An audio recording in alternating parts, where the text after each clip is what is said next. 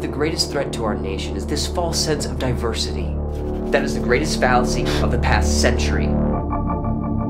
Today was a pretty rough day for me. I lost a lot of money, and I lost a car, and I lost a job. But everywhere I go, there's illegals, and they're running the show.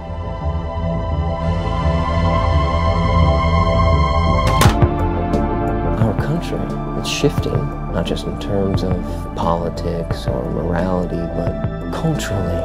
You can't be proud to be white and male anymore. It's not politically correct. We sometimes record it. All you gotta do is follow the script. Can you do that, Ronnie? Can you follow the script? I can't be anything I need to be!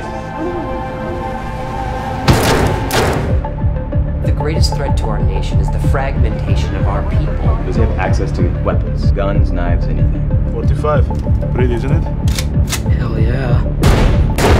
When the fire comes, you're gonna burn. I need you. Are you ready to take the red pill? Or are you just another cuck?